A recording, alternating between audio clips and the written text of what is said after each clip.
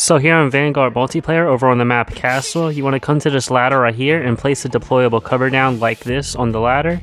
And then what you want to do is run into the ladder, pause, and if done correctly, it should do what it's about to do to me right here. It should make you start floating offwards like this. Now when you notice that you stop moving, you want to unpause and then break the wall that I break. And what should happen is it should throw you all the way to the spot where I'm at. Just start climbing up when you're as high as you are. And then you could jump on top of the invisible barrier, get inside of that glitch spot, and yeah, pretty much it. Enjoy, have a great day.